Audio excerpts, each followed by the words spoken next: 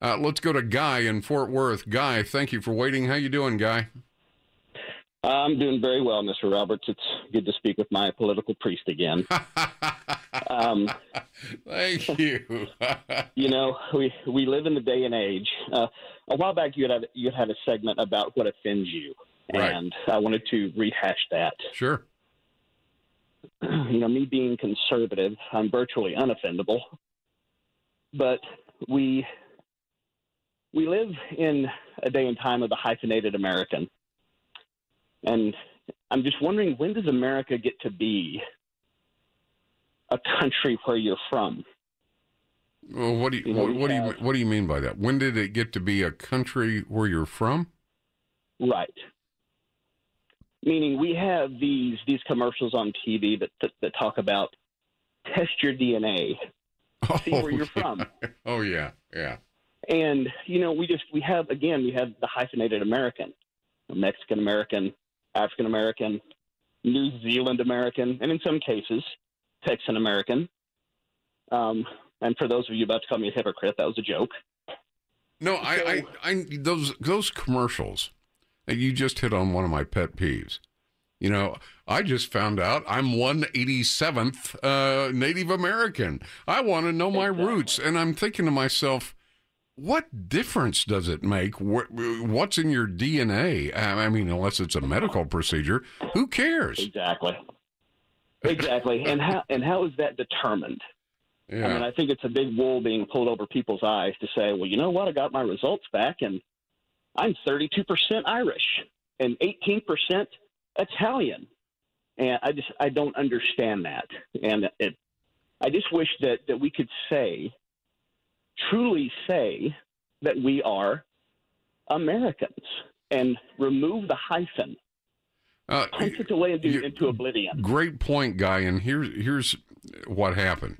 One point in time, it didn't matter that you were 32nd this or that or the other thing, or I think somewhere in my genealogy, people go nuts over that stuff too.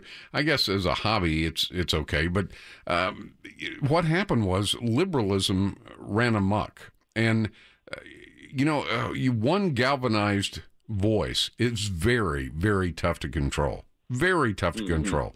I mean, if you look out over a sea of voters, and they're all Americans. They may differ on political party, but they are all Americans at the end of the day. That's very tough.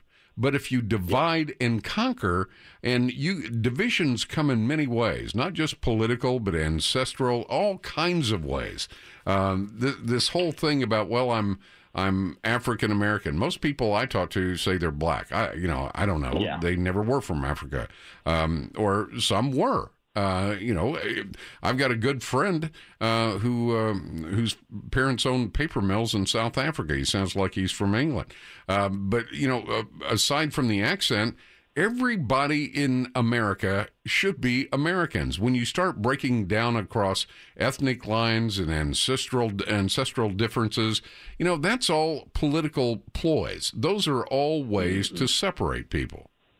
Saul Alinsky comes to mind. Absolutely, Saul Alinsky. Absolutely.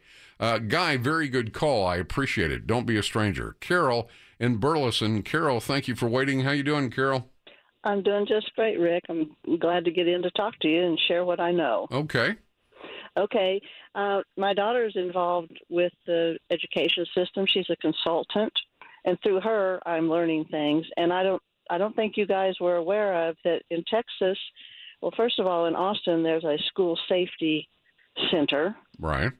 And she does some training of police officers that work in the schools. So in Texas, we have school resource officers, and they all carry guns. And like at the Burleson Centennial, the police car sits right out front. I think that's a big deterrent to having some kid come in and start shooting at the school. Well, there's actually a National Association for School Resource Officers, and I think that's fine.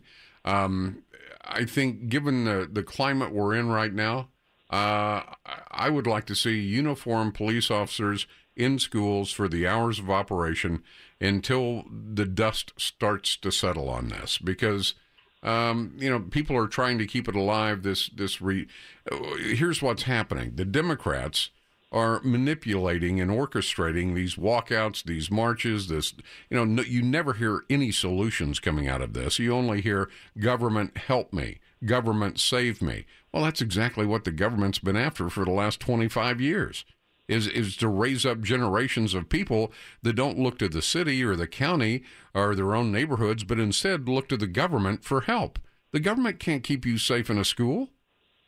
No, I think this is a bit of a deterrent, and the officers that are in these schools are in uniform, and they do carry their guns. And something I learned today is she was telling me that in Dallas ISD has their own police department and has a separate chief of police than the Dallas City Police. And I didn't know that, so I didn't know if you guys knew that or not. Yeah, school resource officers are fine, and I support them. But in this situation, in the climate we're in right now, at least in the short term, I think uniformed police officers, well, first of all, Dallas needs to hire about 800 more officers. And then on top of that, start paying them something where they don't have to move to get a living wage. After we do that, maybe we can put a uniformed police officer inside schools, from 8 to 3 or whatever it happens to be.